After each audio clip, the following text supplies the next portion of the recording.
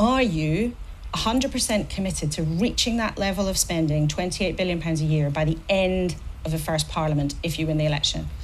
I can't overstate the damage the Conservatives have done to the economy, but I'm not going to apologise for making sure that our sums add up. And since I first announced Labour's Green Prosperity plans, interest rates have gone up 13 times. Inflation's now at 8.7%, seems to be stuck there, been there for the last 2 months. And I've always been clear that all our policies, including investing in the industries of the future and boosting our energy security, are subject to our fiscal rules. All of our plans will be built on a rock of economic and fiscal responsibility. Labour will not play fast and loose with the public finances, because the people who pay the price for that are people who own their own homes, who wish to own their own homes, people running small businesses who have been terribly affected by the turbulence in the economy, the increases in mortgage rates, the increases in prices in the shops. We will never put family finances at risk in the way the Conservatives have. By implication